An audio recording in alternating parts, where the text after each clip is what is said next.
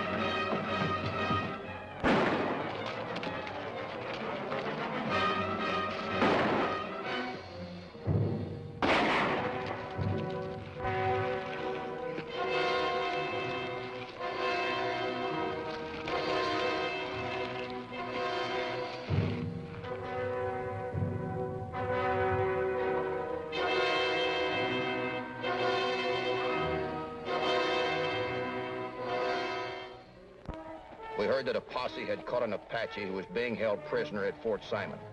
I was bringing down the watchman who was shot the week before. If he could identify the Indian, we would bring him to the territorial seat to stand trial for robberies and murders recently committed along the railroad. I'm Matt Clark, railroad detective. We wanted to let Geronimo know that the citizens of the territory, as well as the Army, were out to stop him.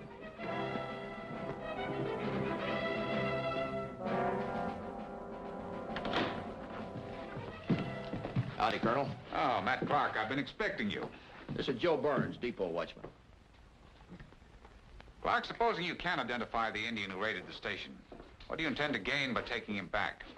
He'll get a fair trial, and if he's guilty, he'll hang. Maybe then Geronimo and his cutthroats will think twice before coming too close to the towns and railroads. In other words, you're going to succeed where the Army failed. I'm sorry, Colonel. I didn't mean to draw that inference. You're doing the best you can.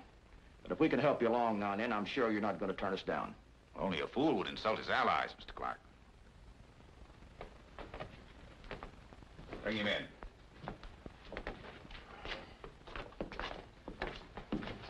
Stand over there. He's one of the Indians the posse brought in. Recognize him? Yeah. He's one of the no-good Indians that raided the station.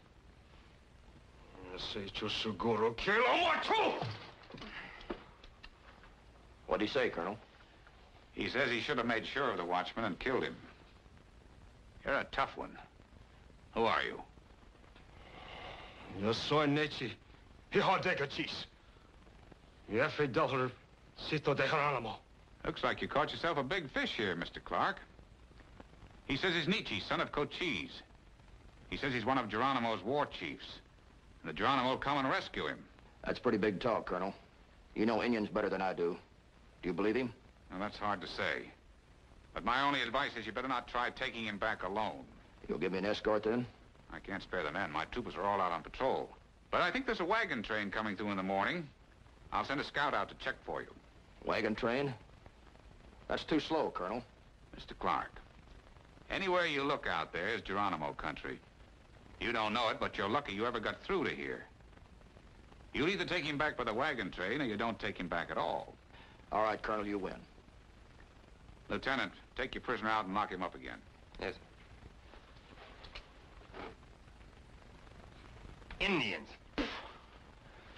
Why don't they give you enough troops to wipe all the Indians out? String every one of them up. The government tries to be fair. Unless the Apaches are on the warpath or caught in some specific crimes, they've got as much right to live as you and I. See you in the morning, Colonel. Good night. Morning, Colonel. Morning, Matt. You ready to move out? Yeah, if you say so. One of my scouts reported the wagon train about 5 miles out. They're going to bypass the fort. I'll give you an escort as far as the wagons. From there, you're on your own. Would that happen to be the one coming in from Santa Fe? That's right. Good. I've got a friend coming in at that outfit. Another railroad detective, Frankie Adams. Here comes your prisoner.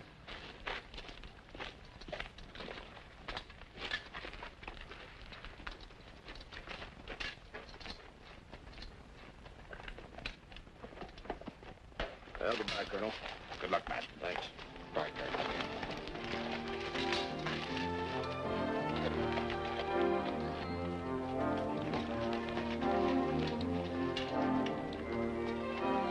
All right, open the gate.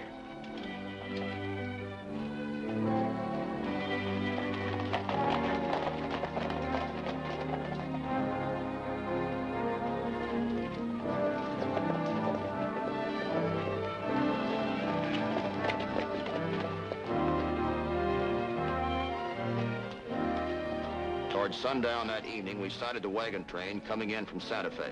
We joined them. Well, it's as far as you go, soldier. Thanks a lot.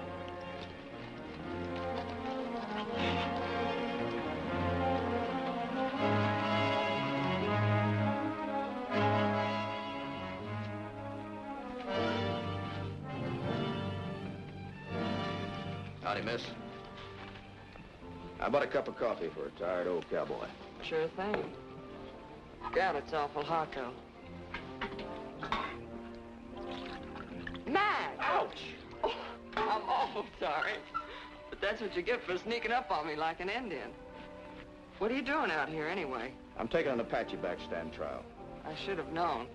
You mean you thought I came all the way through Geronimo country alone just to meet you? It's been done. I know that, but not this time. What's all this I hear about Geronimo's band and this Apache prisoner? I thought you were in Tucson to appear against those 2 train robbers we caught last month. That's why the boss sent for you. I wondered why he took me off of that case. I got a new job. I'm supposed to stop the Apache raids on our depot and way stations. One man against Geronimo's whole tribe? What's wrong with that? There's only one tribe, isn't there?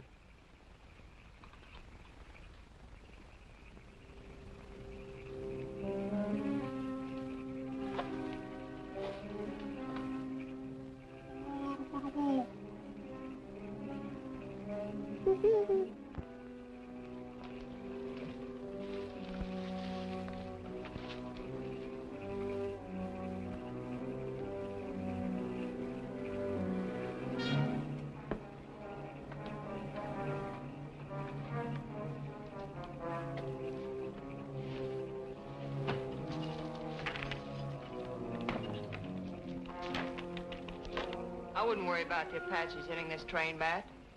We're not carrying anything they want. Besides, we're well armed. Yeah, I guess you're right. Better check my prisoner before I turn in. Good night, Frankie. Good night. Oh, Matt, what do you want for breakfast? Bacon and eggs over easy. That's sunup. Night. Good night.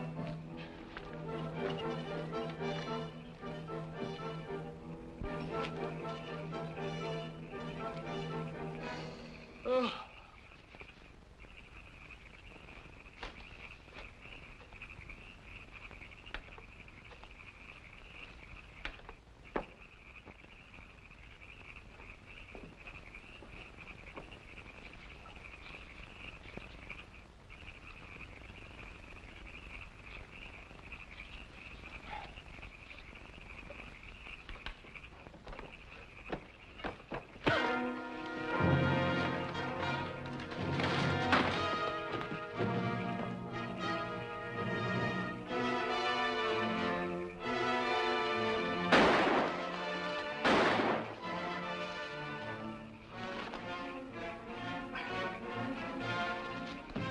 What is it, Matt?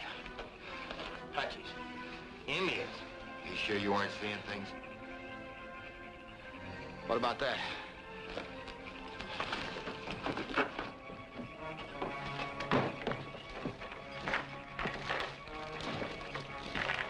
take a look at that.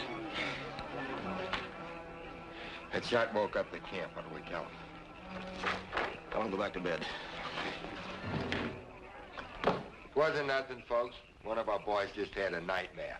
Going back to bed. These chains been nearly cut in two. The nerve of those cutthroats, coming right up on a wagon train like this. We better stand watch the rest of the night. I'll take the first hitch. Right. You know, I was kind of figuring Geronimo wouldn't attack this train. No, I'm not so sure.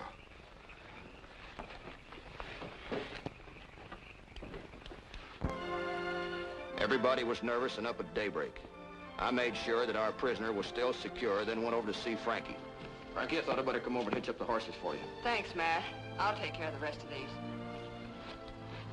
Well, I guess I won't see you until after we reach Tucson tonight. I guess not. Looks like we're gonna have a busy day. Attacking!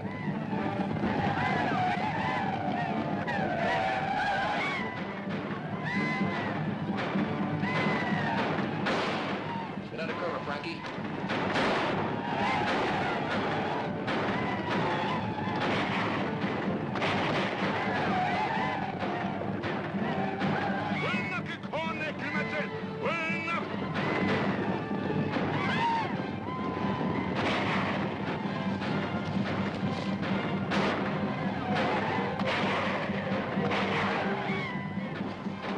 Here, Matt. I brought you some shells.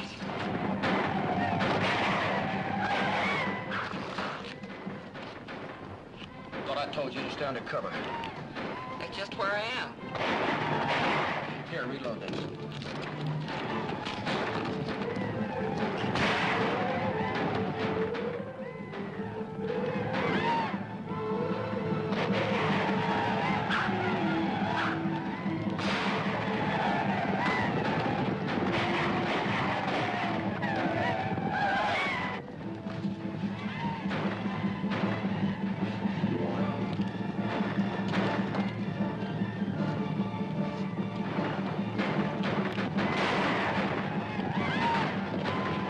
Is this Geronimo, Matt? Yeah, who else?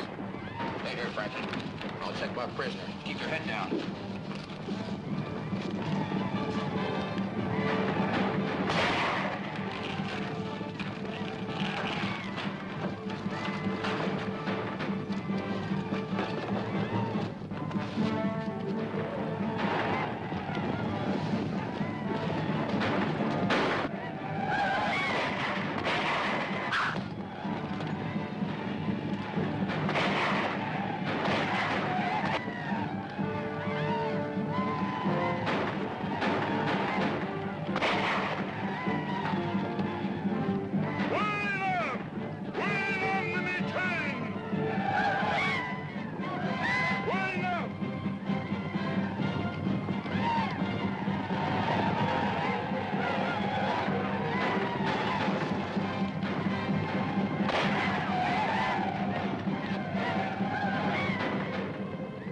Think they'll come back, Matt?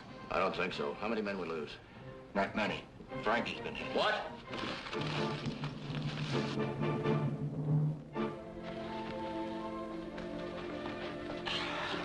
We did it, Matt. We beat them off. Not so sure they got what they came after. Give me your knife, Joe.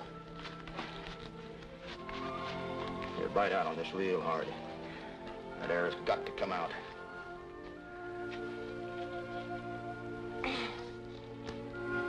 A souvenir for you, Frankie. All right, hold on real tight now.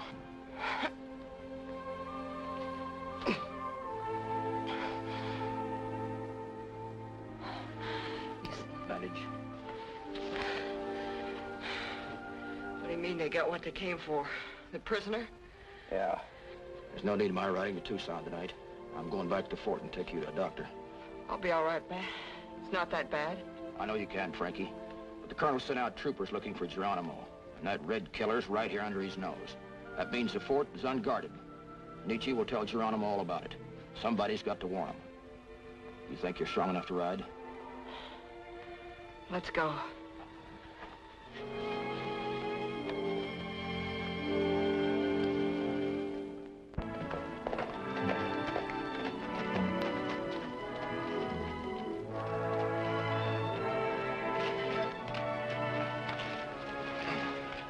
Guard, take this girl to the infirmary. She's been hurt. I'll be down to see you as soon as I talk to the colonel. All right, Matt.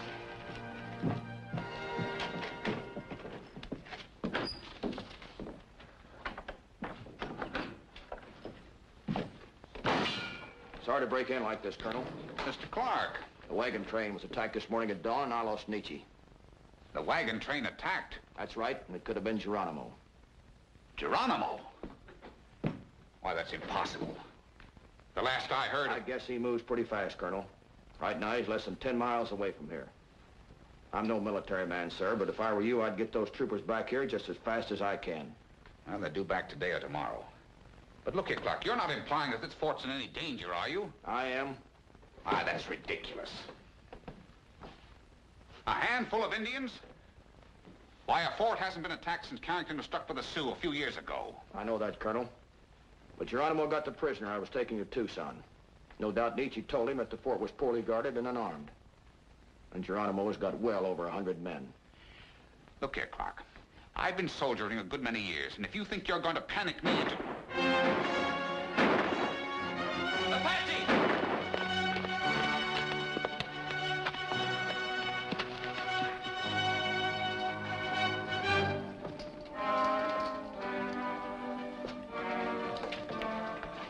What's this about Indians, Gatewood? That's right, sir. The scout came in with a report. I checked it myself. They're gathering just beyond the ridge. Must be over 100 of them. Maybe all they want to do is talk, sir. No, we can't take any chances.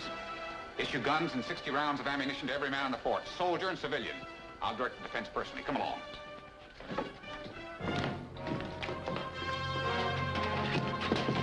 Man your posts.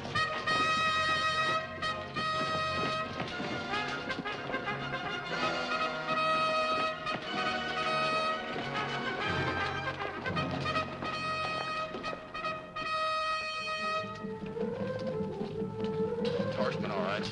Must be a lot of them, judging from the dust.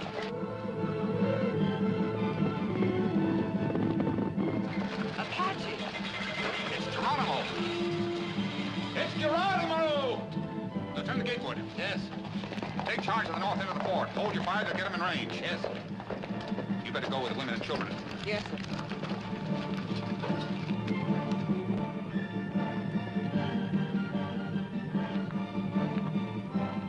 I'm talking!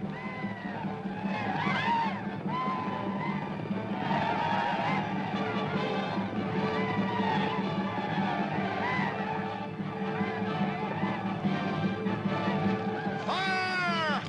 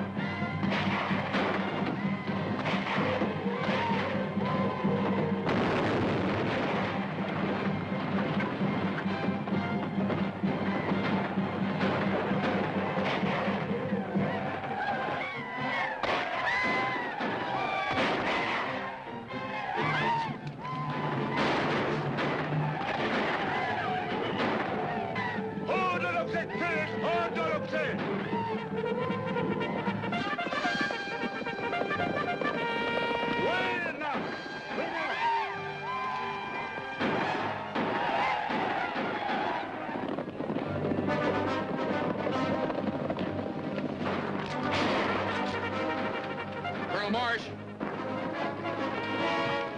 It's your troopers.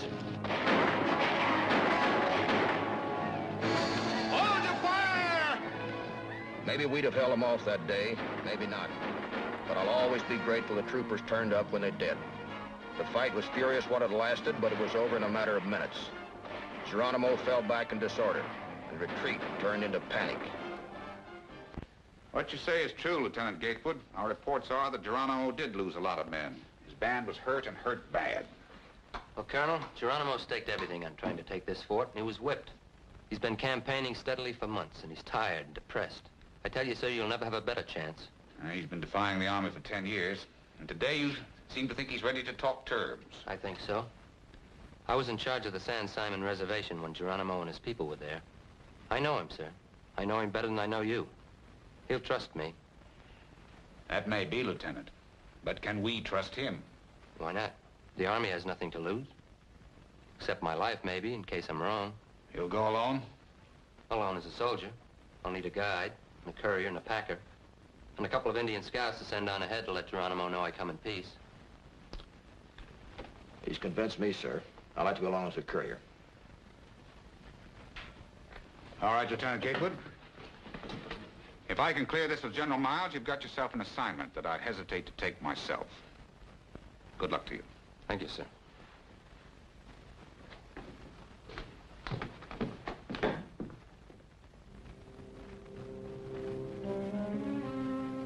We moved south through Apache country for 2 weeks.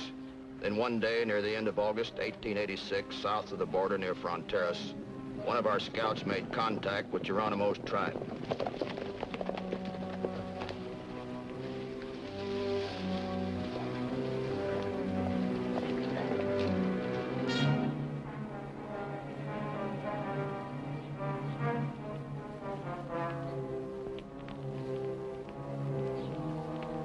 After a jittery trip, we were led to Geronimo's camp.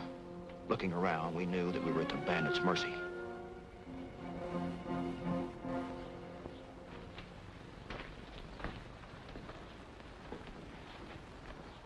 It's many months since you left the reservation, Geronimo. It's good to see you again. Scout tell me you come to talk peace, Gatewood. That's right. General Miles wants to make peace. General Miles does not want to kill any more of your people. He says he is your friend. If General Miles is my friend, where has he been all these years? I have been very much in need of friend. You know what's best for your people, Geronimo. Otherwise, you wouldn't have let us come to talk with you today. What are your conditions? Geronimo, like all his people, is brother of Grizzly Bear, Rattlesnake, the Eagle. The land around us is big and belongs to all of us. It is big enough for all things that live except the white man. For the white man, even the whole earth is not big enough. He went on like that for the rest of the afternoon. If General Miles makes solemn promise, Geronimo will go. Near sundown, Geronimo had weakened and agreed to surrender to General Miles. And with that agreement, we knew that the 10-year war with the feared Apache in the Southwest was over.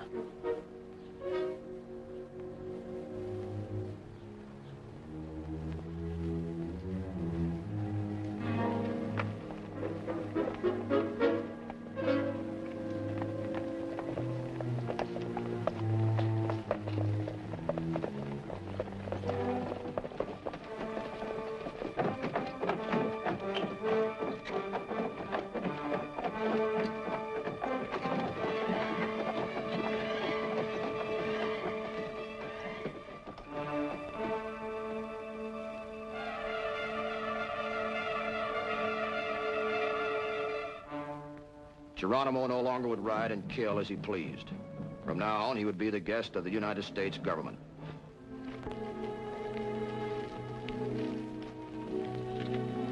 Matt, you can tell your boss the railroads and ranches will be safe from now on. Word just came from General Miles that Geronimo and his band are on their way to a reservation in Florida. Well, it's been good working with you, Colonel. Hope to see you again someday. Thank you. Bye, Colonel. Bye.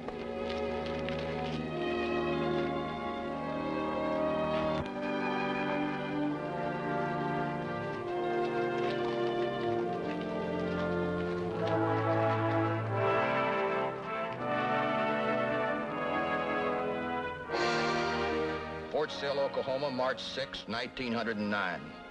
Geronimo, one-time scourge of the southwestern frontier, died here today of pneumonia at the age of 75.